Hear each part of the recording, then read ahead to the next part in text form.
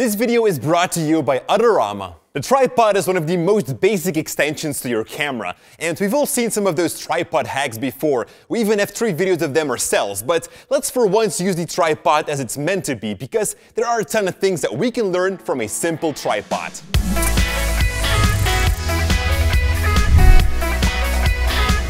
Hey folks, Jordy here for Cinecom.net and welcome to Creative Tuesday. Now, Lorenzo is currently on vacation, so it's going to be me and Janek today.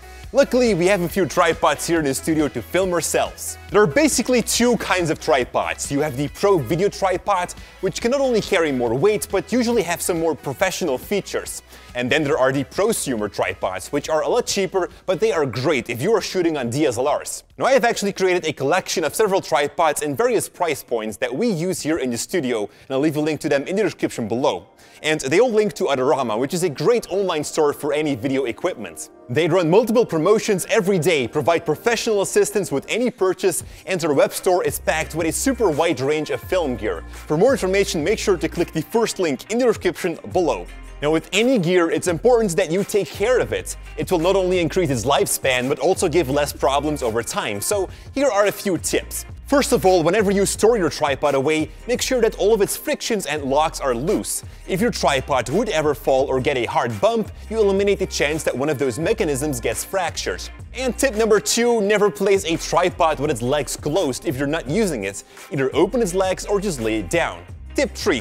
You are at an event and need to run through a crowd with your equipment. The safest and quickest way to do that is by locking your pan and tilt, closing the legs, and lay the handle over your shoulder. You can actually run around like this for hours. And if you have to do this a lot, it's maybe good to wear a jacket with thicker shoulder pads. Now, if you really need to walk long distances, it's best that you take your camera off. I leave my tripod a little bit extended so that I can fit my hand through it. Now, my cycler comes with a little short that I can wrap around the legs so that they stay closed whenever I pick them up horizontally. You can also use a Velcro band or anything else. Tip number 5. When you're starting to film, most people will say to you to first extend the top legs. It's more sturdy than first pulling out the bottom parts, as they are thinner. However, looking from a convenience standpoint, when you've already extended the top legs and you now need to go a little bit higher, you end up in an awkward pose because you have trouble holding your camera and extending the bottom parts at the same time.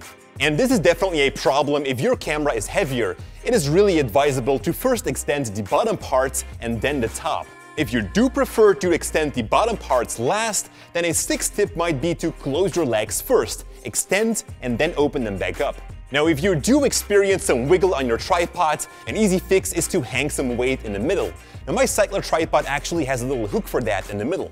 Tip number 8. Obviously, you want your head to be leveled, and some tripods have a ball base to do that. With others, you need to readjust the legs, and there's a tip to make that go a little bit faster. First, aim the bubble to one side and align that with a leg. After that, simply extend that leg higher and you're leveled. So instead of going back and forward readjusting 3 legs, you only need to adjust 2 legs one time. Speaking of leveling, also your camera should be leveled, or better yet, balanced. Make sure that the weight is equally divided. If you got a heavy battery on the back, you might want to slide it a bit forward. With a loose tilt, you can find out that middle point. If you then adjust your counterbalance and frictions correctly, you can tilt your camera into any position and it will stay there. Tip number 10. You can start using your tripod now, but please don't leave your handlebar hanging like this. It sets your elbow in a weird position that doesn't help you to make controlled movements. This is used in television when you can actually lean back and keep a medium shot of some host at a talking show for the next 2 hours. In film, you want to be close to your monitor and wrap your hands around the camera, and now you are ready to make some awesome shots. But if you're starting out, a little pan and tilt practice might not be a bad idea. Hang 9 sheets of paper to a wall and give each of them a number. Start by practicing your panning from number 4 to 6. Pay attention to start and stop smoothly. Try out different speeds as well. And after that, you can work your way up and combine your tilt and pan. To make it less predictable, you can ask someone else to call out numbers to which you have to quickly move to. Tip number 12. Many people think that tripods are boring, but in fact, you don't have to film static. there's a technique called filming with a loose friction, which is exactly that. You loosen your frictions, and what you end up with is handheld motion on a tripod.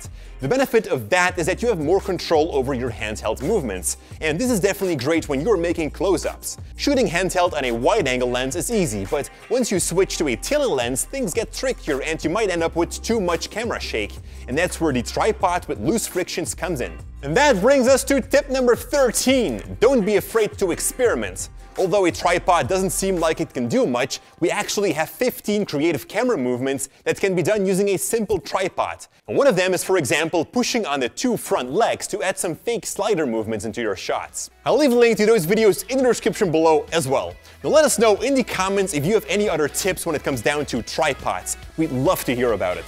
Thank you so much for watching. Thank you Adorama for the support. And like always, stay creative. Hey guys, as Jordi already mentioned, I'm currently on vacation in the beautiful Spain, Gijón to be exactly, and that's because today is my birthday. I'm becoming 21 years old and I wanted to celebrate it with my amazing girlfriend here in Spain. So that's why I'm here, but don't worry, next week I will be back in the videos. I'll see you guys then.